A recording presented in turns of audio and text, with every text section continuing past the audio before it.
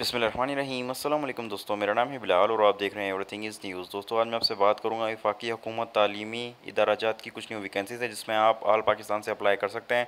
तो दोस्तों मैं उसके बारे में बात करूंगा जो कि यानी कि एजुकेशन पर्पज़ की जॉब्स हैं, सारी की सारी टीचर वगैरह, असिस्टेंट, फिर उसके बाद ये लाइब्रेरियन वगैरह की पोस्ट हैं, उसके बारे में बात करेंगे। तो दोस्तों वीडियो स्टार्ट करते हैं, लेकिन उससे पहले मेरी आपसे एक रिक्वेस्ट है, आप मेरे चैनल को सब्सक्राइब कर लें।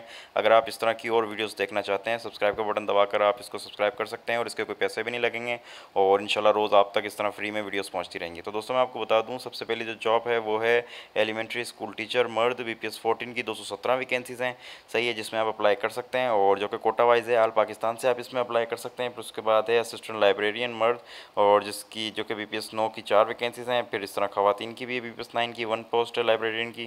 फिर एक लाइब्रेरियन की और पोस्ट है जिसकी एक वैकेंसी है। फिर उसके बाद एक लाइब्रेरियन की और वैकेंसी है खवातीन की जिसकी कि लाइब्रेरियन असिस्टेंट की है, ये एक वैकेंसी है। फिर है बैंड मास्टर जिसकी एक वैकेंसी है। फिर मैं उसके बाद आपको बता दूं कि असिस्टेंट बीपीएस 15 की 6 वैकेंसीज़ हैं। फिर है अकाउंटेंट जो कि बीपीएस 14 की 5 वैकेंसीज़ हैं। फिर उसके बाद है स्टेनोटाइपिस्ट जिसकी 2 वैकेंसीज़ हैं। मैं आपको बता दूं, मैं आपको तालीम वगैरह नहीं बता रहा क्योंकि अगर हर पोस्ट की मैं अगर आपको क्राइटेरिया यानी कि तालीम वगैरह बताऊँगा तो काफ़ी टाइम लग जाएगा, जो कि आप मैं बताऊँगा एंड में आप किस तरीके से आप इजीली वो भी आप चेक कर सकते हैं।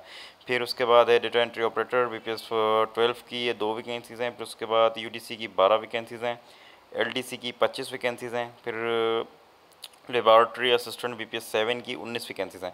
अब मैं बता दूं दोस्तों, जो भी भाई इसमें अप्लाई करना चाहें वो बेसिक बहुत इजी मेथड है, आपको सिर्फ करना ही है कि ctsp.org.pk की वेबसाइट पर जाना है और वहाँ पर जाकर आप इसका फॉर्म वगैरह डाउनलोड कर सकते हैं। और मैं आपको बता दूं, अगर आप ज़्यादा पोस्ट के लिए अप्लाई कर रहे हैं तो सबका आपको चलान फॉर्म अलग से भराना पड़ेगा और फिर लिफाफे के ऊपर यानी कि मेंशन भी करनी पड़ेगी आप किस पोस्ट के लिए अप्लाई कर रहे हो। साथ में बता दूं, आप दरखास्त फॉर्म पर अपना डिस्ट्रिक्ट वगैरह मेंशन करना ना भूलिएगा और जो कि याद से मेंशन कीजिएगा। और अगर आप जानना चाहते हैं इस तरह की और जॉब्स के बारे में तो उसके लिए मेरा चैनल सब्सक्राइब कर लें और नीचे सब्सक्राइब का बटन दबाकर और साथ में बेल आइकन को भी प्रेस कर दें अगर आप इस तरह की और वीडियोस देखना चाहते हैं।